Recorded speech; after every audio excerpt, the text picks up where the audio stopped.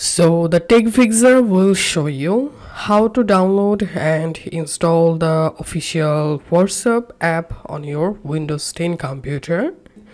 You can easily download and install the WhatsApp app in your Windows computer and you can easily use it.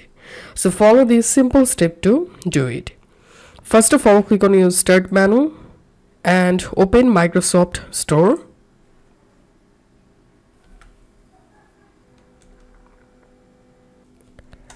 Once you are in your Microsoft Store, here you will find the WhatsApp app, and if you don't see it, you can search using the search box, type WhatsApp,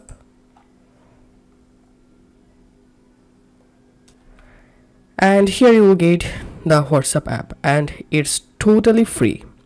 Now click on install.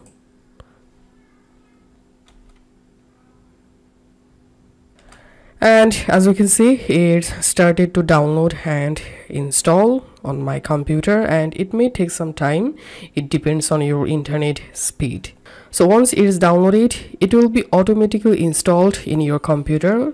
You will see in your desktop. Then you will be able to use the WhatsApp app from your desktop computer. If you find this video helpful, don't forget to subscribe the Tech Fixr. See you in the next video.